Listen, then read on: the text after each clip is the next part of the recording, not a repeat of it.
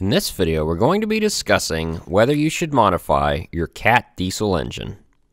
This one definitely is not stock.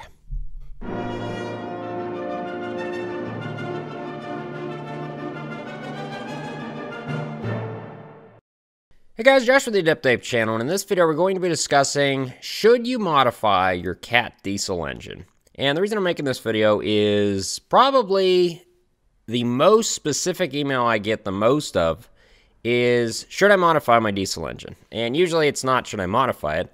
Should I make my 2-turbo C15 into a single turbo? Should I add a tuner kit? Should I change my FLS and FTS, my injector trim files? What are aftermarket ways to add fuel economy or horsepower? And I'm going to try and make a case for not modifying your diesel engine. And it has nothing to do with, I think you're a bad person because you modified your CAT, or that I hate a particular aftermarket brand. My case is basically going to be threefold. One is mixing and matching aftermarket components together that are not designed to be together. You don't know what you're doing, and you don't know what changes are being made to this engine.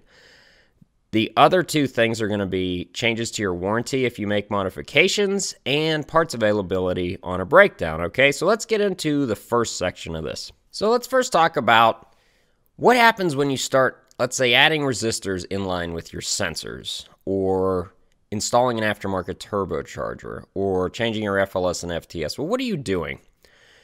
Well, you're adding parts that weren't designed by CAT, and CAT designs their engine as a system. So if you change one thing, you're going to have effects on other things. Now, of course, this could lead to catastrophic damage, like cylinder damage, valve damage, problems with the pistons, the turbocharger, exhaust manifolds cracking, engine overheating. I'm not saying this is going to happen if you install a fuel temperature sensor resistor. I'm just saying when you change something, it has an effect, and that effect is not controlled by the ECM when you start messing with things that tell the ECM what's going on. And a lot of these things are safety or emissions related. So why does changing your coolant temp or your boost pressure by adding a resistor or messing with the ECM flash, why does it change things? Because it's telling the ECM, hey, there's more boost, you can add more fuel, or the engine is hotter or colder than it actually is, or the fuel is hotter or colder than it actually is. Add or restrict fuel.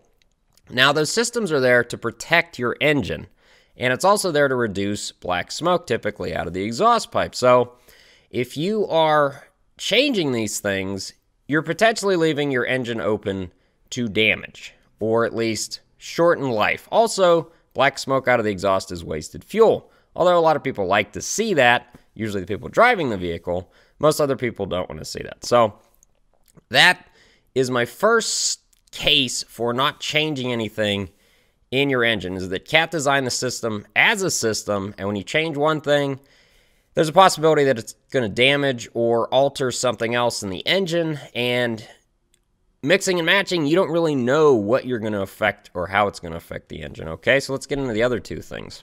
Okay, so the second of the three things is your warranty, or your parts warranty. CAT hasn't made a new engine for a little while for their on-highway or RV sector, so the original engine warranty on pretty much everything is expired by this point. But CAT has a pretty good warranty on their parts and the dealership workmanship on all their parts, whether they're installed or if you have a rebuild. So let's talk about the warranty side and how that can be affected by altering or modifying your engine. Now, I don't expect you to be able to read this, but I'm going to highlight certain sections and zoom in on them so you can see it. This is the Caterpillar Limited Warranty for parts and assembled components. This is what covers all Caterpillar parts on your engine. Now, Caterpillar warranties all parts from 12 months from date of sale to the user. And that is unlimited mileage as well. Now, what that means is if that part fails, they will replace it to correct the defect. They will also replace any oil, filters, antifreeze, or other damaged items caused by that part, and any labor to replace the part. Now, unfortunately, if you modify your engine, though, so let's start at the top here, allowing Caterpillar access to all electronically stored data, it wants to know if you've modified anything in that ECM. And moving down, we have the top bulletin under limitations, failures resulting from any use or installation the Caterpillar judges improper. And the bottom bullet, failures resulting from unauthorized repairs or adjustments and unauthorized fuel setting changes. That negates any parts warranty. Not only does that negate parts warranty, if you have had a rebuild done and your fresh new engine is running good for you, if you modify it, that also negates your extended warranty. Now, the third thing I'm going to discuss is parts availability. And the reason I'm going to discuss this is because most diesel engines in your truck or your RV or your bus, they're meant to be taken long distances. If it's in a truck, you might be going coast to coast. And let's say you have an aftermarket turbocharger, and that turbocharger fails. Even if the turbocharger is under warranty, the aftermarket part warranty, the dealerships aren't going to treat that as a CAT part. They're not going to just cover the part cost and all the labor. That's going to be on you having to get that warranty paid for typically. Not only that, let's say you have a C15 single turbo and you're rolling down the road, the turbo goes out, it has an aftermarket turbo, you take it to a shop. What's the downtime going to be? It's probably going to be a lot more with an aftermarket part. Same goes with any aftermarket part. But if that was a CAT turbo, most likely they're going to either have it in stock or they'll be able to get it next day. Not only that, it's then going to have a CAT parts warranty on it.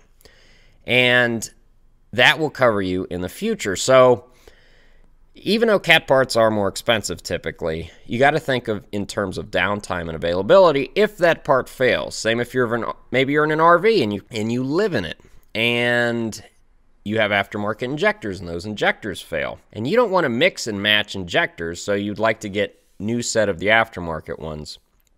Typically, it's going to be more downtime. It's going to be harder to get. Not only that, that dealership's not usually going to have a warranty or cover the workmanship on aftermarket parts. So you have to think in terms of, hey, if this part fails and I'm out on the road, is it going to increase my downtime? Is it going to increase the amount of time that it's going to take for me to get back on the road, or am I going to be out of my RV for longer than I wanted to? That's something else to keep in mind. So I hope you guys enjoyed this video. Remember, this video is not to disparage any aftermarket parts companies. You know, you own your engine. You can do whatever you want to it. I'm not saying you're a bad person, or if I owned a vehicle, that it would make me a bad person if I modified it. I'm just trying to make a case for, with your diesel engine, try to keep it as stock as possible because that system is built as a system. The parts warranties are covered by the manufacturer as long as you use CAT parts, as well as reduced downtime in most cases. All right, now it's time for a little segment I like to call...